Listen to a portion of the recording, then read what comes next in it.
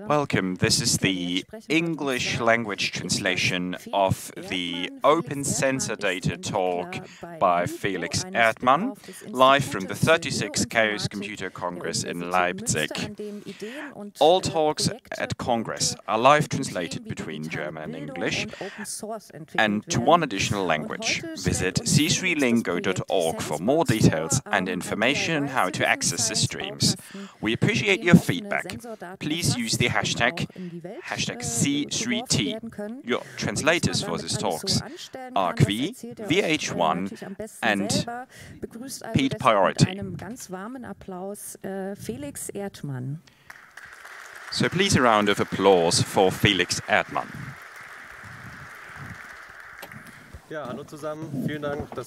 Hello together, thank you for coming and thank you for this introduction. This nearly covers my whole first slide. I'll be talking about open sensor data for everybody, based on open source, open hardware and educational resources. It's an open SenseBox project by the University of Münster.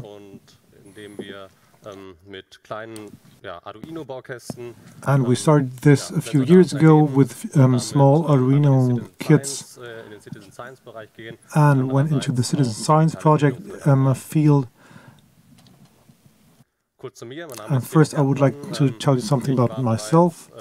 My name is Felix Erdmann. In 2012 I was a student intern at the Institute for Geology Information Science, and I had first contact with sensor data and Arduino and different kinds of sensors, environment sensors, environment data, and I put this small module on a drone, and that was basically my first point when I started with this field. After graduating from high school, I studied this field and graduated from university, and now I'm a teaching assistant at the senseBox project at the university.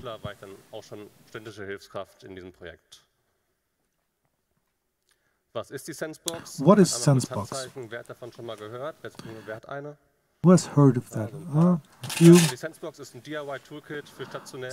a DIY toolkit for stationary and mobile sensor stations based on open hardware, especially on the Arduino platform. And we got different versions of the senseBox that we developed, and we distribute them to cover different fields and areas, so that every citizen can become a scientist. And the other field is digital education.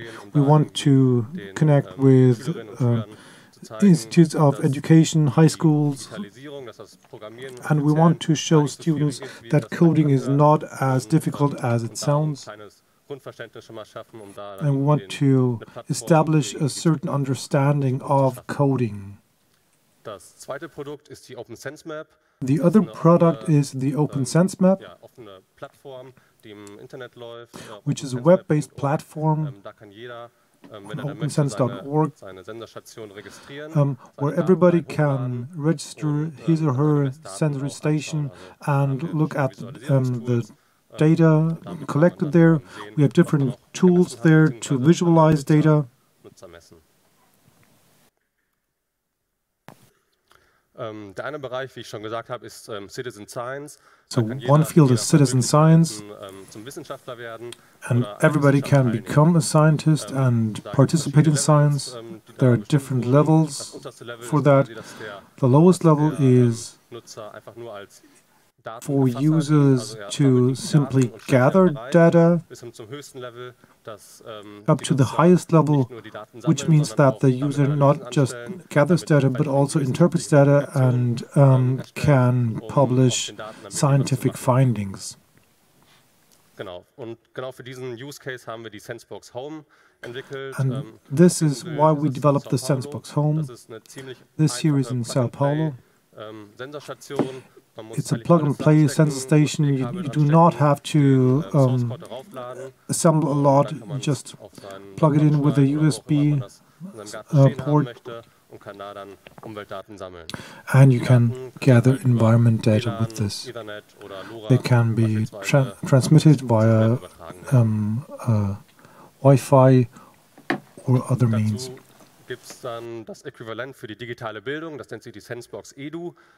other equivalent for education is senseBox Edu. We have a microcontroller here and different sensors.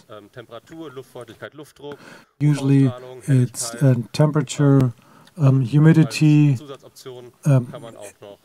pressure.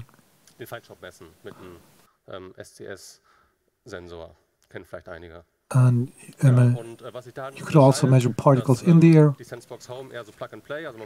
It's also plug and play. Bei der senseBox Edu ist es ein bisschen anders. Da muss man, also kann man auch einfach alles zusammenstecken. Da sind aber noch ein paar mehr Komponenten drin. But here there are a few more components, a few buttons, display, and you can connect that manually and enable different projects. And then you can program this box. Dieses Programmiertool von Google genommen. We use Google's programming tool. Like in Scratch, you put together different pieces. And with this interface, you can easily assemble your own code. It's meant for younger students who do not have any experience with coding. More experienced students can then just enter code like we see on the red side here. All this is based, like I said before, on open hardware. We've developed our own module based on Arduino. It's the senseBox MCU, and the reason why we've done that is because we are using Arduino Uno, which we started on, that you couldn't use all sensors at the same time, and you can upload the code. The memory capacity wasn't high enough, so therefore we added this module and modified it. We have different ports, I to C, analog, digital, and serial ports. And they have plugs which you can only plug in one way so that you can't get a short circuit with the sensors. So it's rather easy to build your own sensor station. It has two XP ports, which you can transfer data from, be it via Wi-Fi, via LoRa, or over an SD module where they are saved. So you can do it offline and connect them with a data card and then have a look at them at home. All the circuit layouts, the Dabei files and libraries, they're open, they're all available on GitHub, so everybody who has the means of building it, they can solder and assemble it themselves.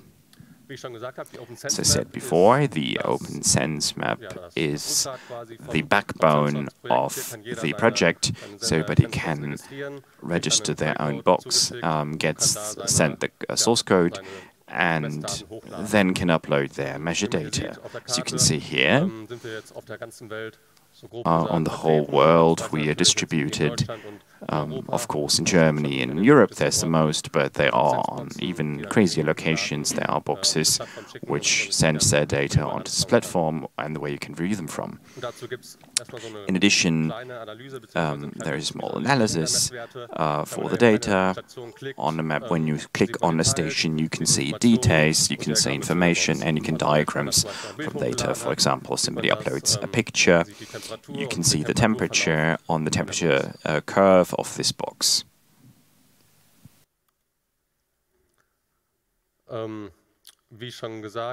As I said before, this is all open here, so the Open Sense map, not just sense boxes can send their data there, but everybody can. So if you've got something else, or if you have Raspberry Pi or an ISP, you can send it onto this platform. We have an open API with REST, so it can accept all kinds of data. Some examples are the a seed box where it can measure the water flow and distribution direction of the flood. You can measure air data rather easily and send it into this platform. Then there are sort of more unusual ones which are being built in the garden, which measure wind direction and speed. Smart citizen devices can also send that, and obviously the sandbox, and even self-built stations and systems. And then we're not limiting this to certain phenomena, but you can measure Lord's temperature, air humidity, sound, all sorts of gases. As long as you can measure it, you can upload it. So the source code is freely available on GitHub, which is the sketch, the code that's on the Arduino, the senseBox MPU, the front end, the back end, all the API and the services which we developed. You can download them and look at the source code. The website and the teaching materials. This is all available on GitHub, and the API is also open, so everybody can upload their data. So these are all educational resources. They are available for teachers and institutions, because the hurdle to get into using the sandbox can be quite large. So many people don't know how to use it, don't have the time to get used to it, and we want to lower the hurdles of entry for digital education. So I want it easier to develop projects that you can move along. So theory and practice, for example, it's here a traffic counter with an ultrasonic distance counter, which you can use to measure distances. And in this example, it shows you theory on how to check the axis and how to connect the sensor, what you can do with the data. One example that was used in school, and then the students, they could check the amount of traffic in front of the school, and then they really measured how many cars were driving past the school in about a quarter of an hour. And then we could really put facts onto the problem. So when we say there's too much traffic, but nobody really knows, in this case we can rather easily get the data and then analyze what we can change. Just a little bit on the timeline. So for me personally, the project started in 2012 when I was a pupil doing some volunteering at the university, and then the first models were used in teaching, all based on Arduino in all sorts of combinations with devices, and I put this kit on a drone, flew it around. The real start was 2016. We got a support from the grant from the German Ministry of Education, and we got all sorts of results on what ends for the Open Sense map, for all sorts of modules that you could interpolate data, to estimate it between different data, so temperature, for example, from the hardware. We did a 3D printer to build cases to ensure the sun wouldn't go into the sensors that easily. We tested under extreme conditions in Swiss mountains with super cold temperatures or lots of snow. And that was a project for testing. That's what finished. And then we have a it's called senseBox Pro, which just got funding also from the German Educational Ministry, also for 3 years. And we want to use professional users and use really high-cost sensors. Right now, it's just low-cost. The sensors are good and nice, but the real professional users can't really do something with them. So we can use different sensors and check with the industry if the industry is interested in this. On the software side, on the Open Sense map, you can see different analysis methods, so you better compare the data.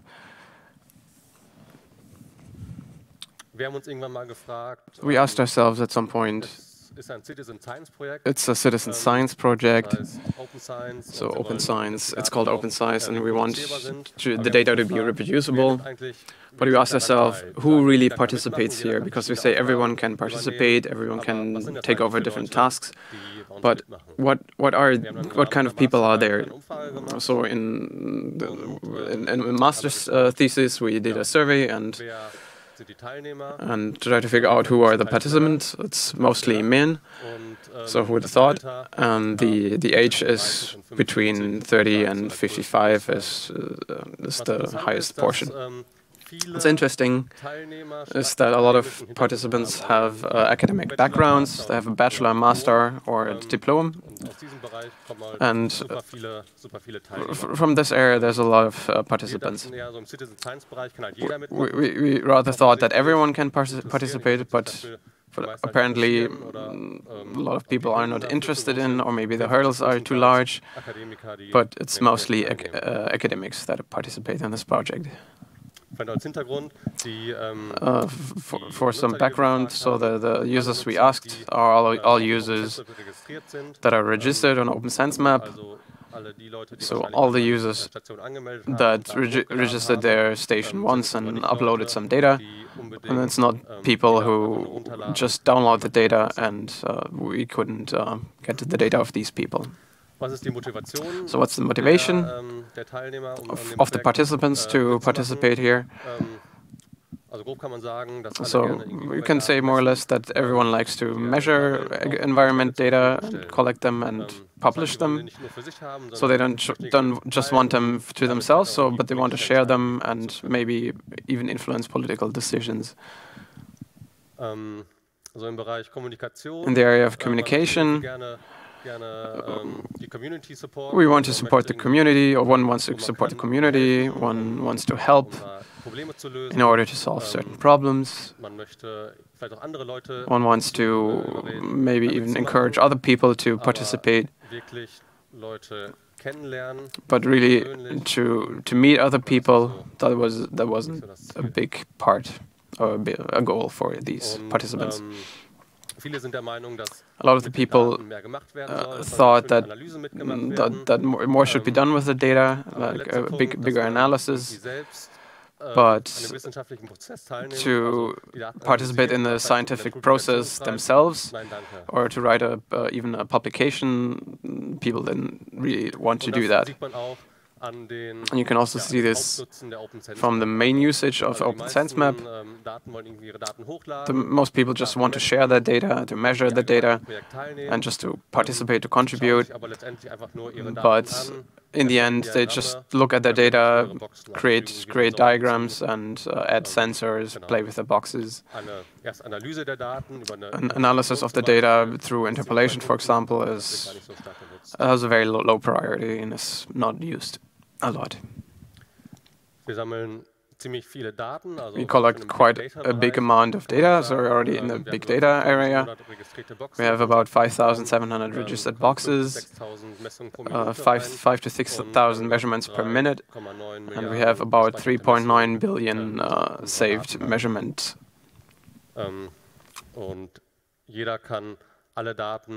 Everyone can download all the data by themselves and work with it. It's not really a problem, because you only save the raw data, not the validation of data, in order to get the data that the users really measure. On the whole project, especially in the infrastructure, we have some problems. We have quite hungry servers. They're running in the cloud on AWS, but it's going to be moved to the OpenStack at the University of Münster. They require quite a lot of memory and hard drive space. The database is MongoDB with 4 collections. And there we have the problem that since it's really a huge database, the indexing and the request of statistics takes a long time, because the whole table has to be parsed in order to grasp the data and to compute statistics. And that's basically one reason, because we kept the original architecture that originated from a bachelor thesis. So we started with a prototype and it just grew and grew. More and more data came in, and now we have this 3.9 billion data points. And now we have to start thinking about about a more efficient way to store this. As said, we only save the raw data, so we don't really modify the data, and the data is also not validated. So from this, other problems originate if you want to analyze the data. So this is a screenshot from this morning from the interpolation here in Leipzig. We can see the temperature, the calculated temperature between different boxes. I chose only boxes that are set up outside, and we can see that everything is nice and green, but in the top right there's a box that's orange-red, and that means it's more than 20.7 degrees Celsius, and I thought this can't be quite right. A box that's outside and measures 20 degrees Celsius.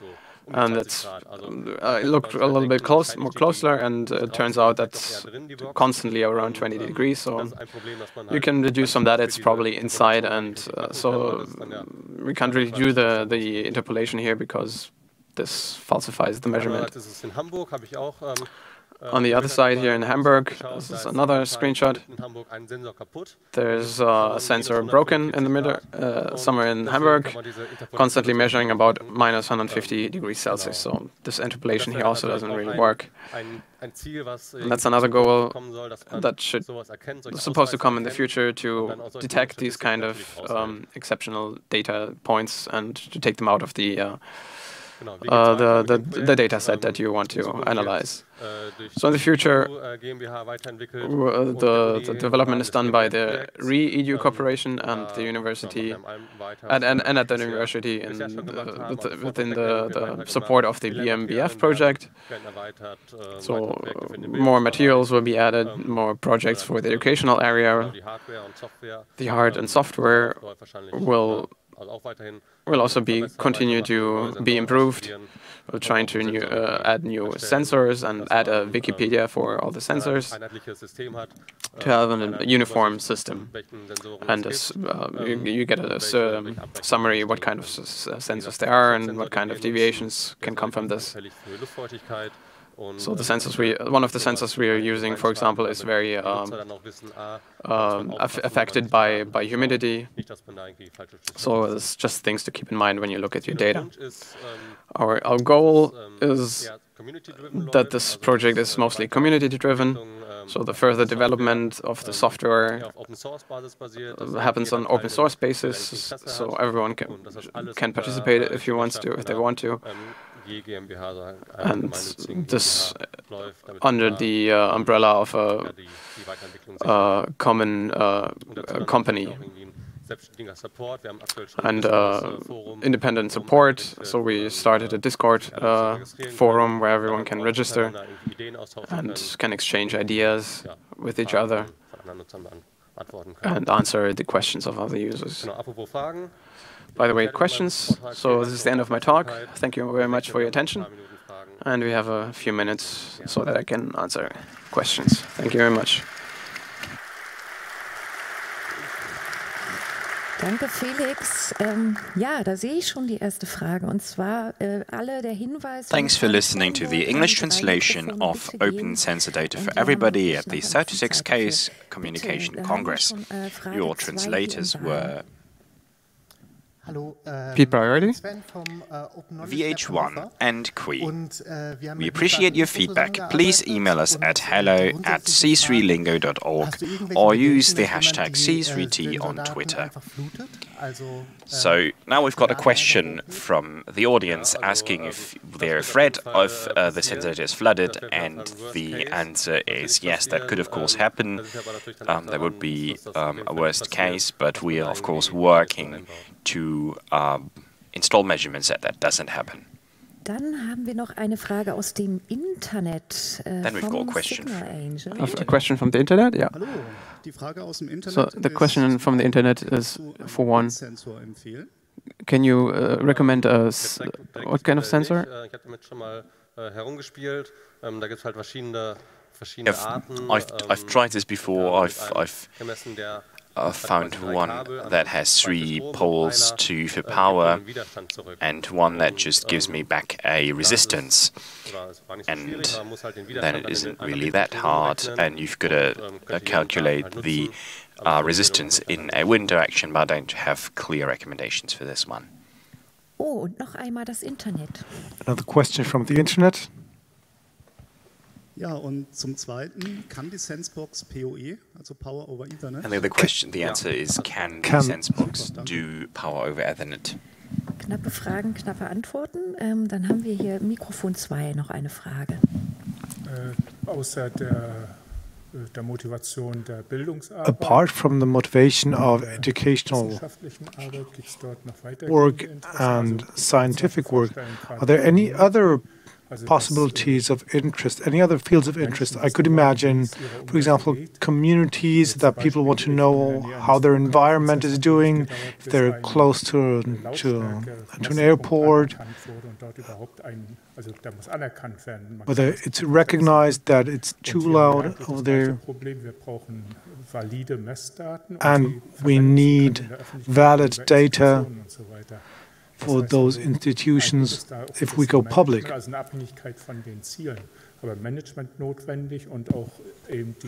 So isn't there management necessary to validify all the results?